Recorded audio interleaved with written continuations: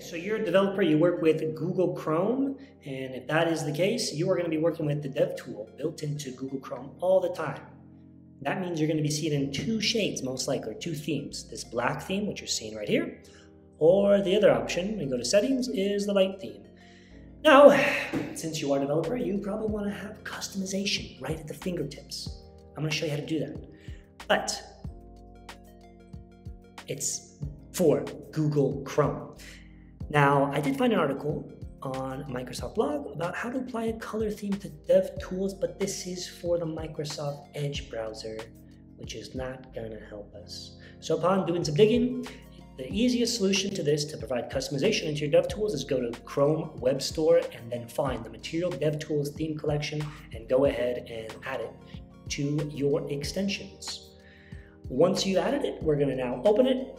And voila, you have over 20 different themes to pick from. This is a very common and very popular material theme UI that is used in Atom. I think that's right, the code platform or Visual Code Studio.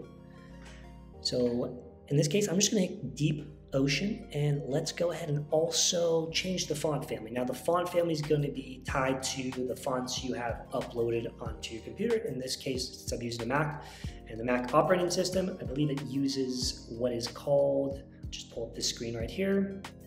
What's called, what do they call this? That's not, I think it's called Font Book. That's what it's called. This is called Font Book. So in this case, I'll just use American typewriter. And the cool thing when you are doing this customization is you'll actually see what your customization will look like upon doing it. So let's go ahead and do American typewriter.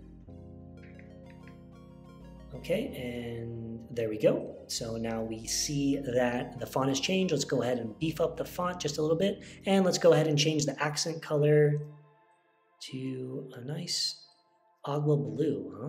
Let's do aqua blue. That was an aqua blue. There we go. So let's go do something bluish. Okay, so now that we made our customization, let's go ahead and just click out of this box, open up our developer tools, and just say goodbye to the white, because that really gets my eyes. Let's then go to experiments.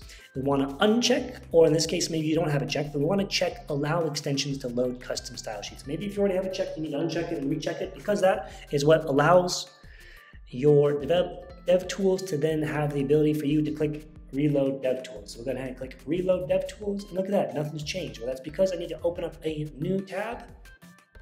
Once I've opened up a new tab, we're going to open up DevTools. So count off in 3, 2, 1. Look at that. DevTools has changed. DevTools has not changed. Why has DevTools not changed? Can we get a look? Why the DevTools has not changed? There we go. You have to be in the dark mode, apparently. When you do light, nothing's going to happen. You need to be in dark. There's probably a reason why, but the purpose of the video is not dissecting why that is the case, but check that out.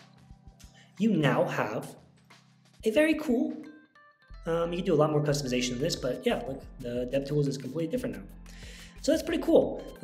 Give it a look, give it a try, and see how this enhances your workflow when you provide customization into your DevTools. Ciao, ciao for now. Xander signing off. Nos vemos el próximo. Muchísimas gracias por tu atención.